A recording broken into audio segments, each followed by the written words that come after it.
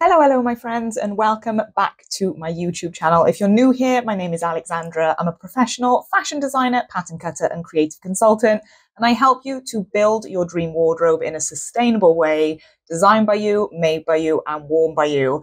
And today, I have a really exciting video to bring you that was originally filmed as part of our Atelier-versary, which is creative play on words, I think you'll agree, our anniversary over in the DPL Atelier, which is my one-stop fashion membership, teaching you the entire process across our Create, Cut and Construct signature framework. So what better place to start with your dream wardrobe than the very first thing we put on in the morning?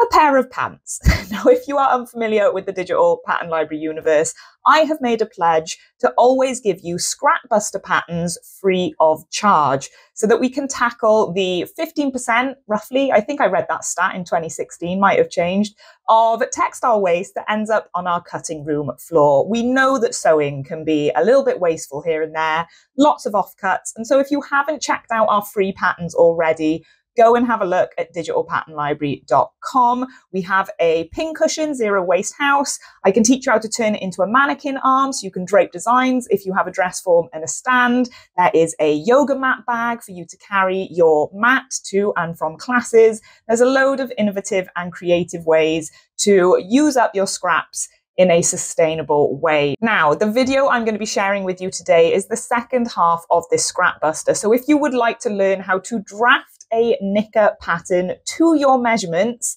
free of charge, then you can go and access the full video at digitalpatternlibrary.com/freebies. So today we are going to be using up my scraps and creating a very nice pair of boy shorts. I love the comfort. I am not a thong kind of gal.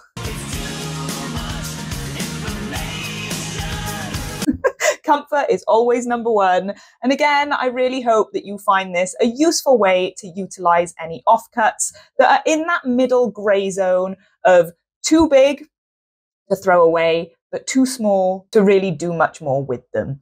So without further ado, like and subscribe while you're here, and let's jump into it. So from my scraps, I have cut out my pattern pieces, and I'm going to start by simply sewing down the center front and center back crotch seam. If you don't have an overlocker, do not worry. We have plenty of working with knit workshops and supportive learning resources inside the DPL Atelier, but you can absolutely just use a zigzag or stretch stitch on your domestic sewing machine. So I'm just going to get started, right sides together.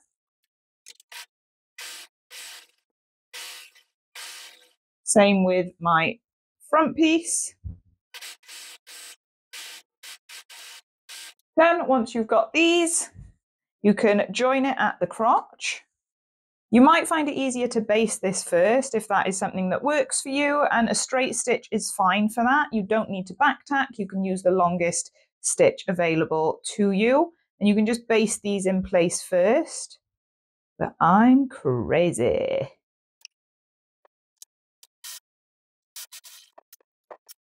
And then once you're happy with that, I'm just going to finish the long edges of my crotch lining. Not that that needs to be finished on an overlocker. Jersey doesn't really fray.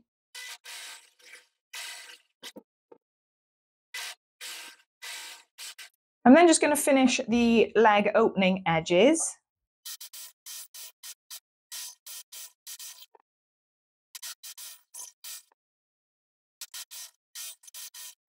Before placing my lining right sides together on my pattern, my notch is matching at my crotch line. And I'm just going to baste that in place first with a straight stitch.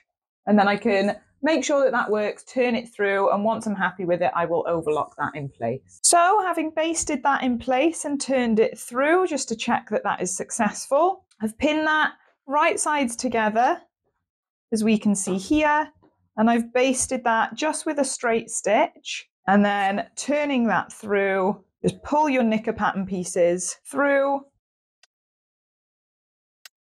And you then have your lined crotch like so. And we can finish the construction of our knicker accordingly. I'm just going to finalize that with an overlock stitch. I have just basted it.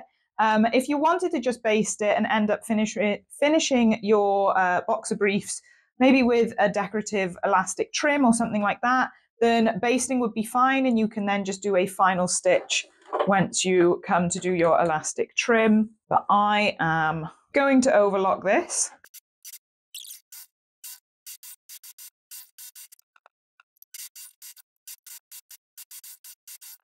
And then you can turn that through. So just putting your hand through the lining, grabbing the other side and pulling that through.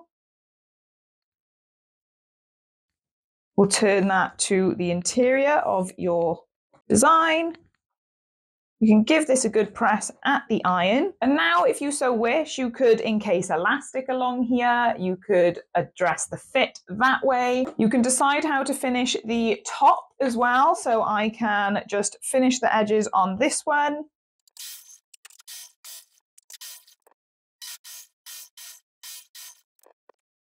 And then finally, we sew up our side seams.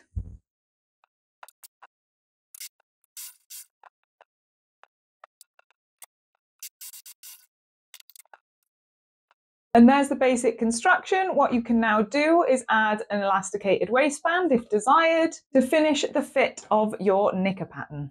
So once you are happy with that, we're just going to finish the leg opening and waistband. Now, it is your prerogative at this stage. You can absolutely introduce a small bit of elastic running through, depending on the fit that you require.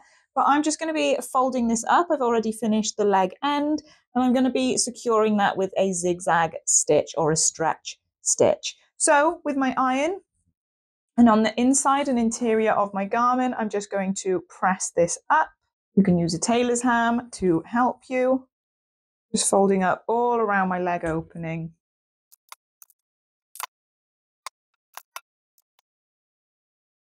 And then once you're happy with that, you can just zigzag and finish your leg all the way around. Needle in your work.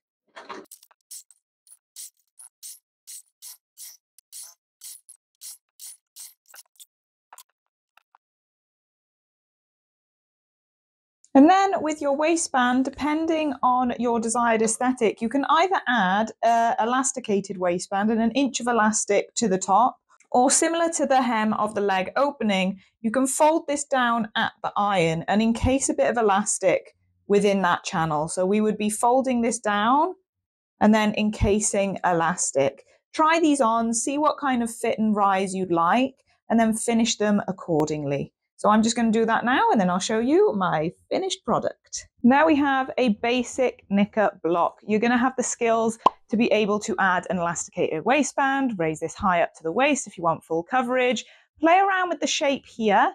You might see here a little fitting amendment. I might want to taper that little bit in, but it's just a case of drafting the block, getting the fit. You might want to play around with negative ease, meaning just deducting ever so slightly from these seams here. If you do that, make sure that you are considering how this applies to double or quarter the measurement. You take in 0.5 centimeter from your center front, that actually ends up being 1 centimeter that you're pinching out and tapering into the center front line. But there we have it. I really hope that you've enjoyed this scrap buster pattern. Let me know how you get on.